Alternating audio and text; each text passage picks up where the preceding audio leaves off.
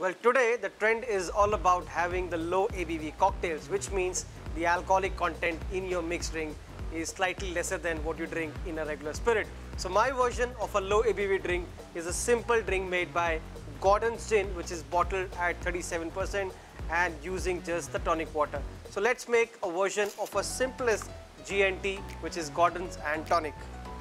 I'm going to fill the Copa glass with lots of ice. I'm going to pour just 45 ml of Gordon's Gin.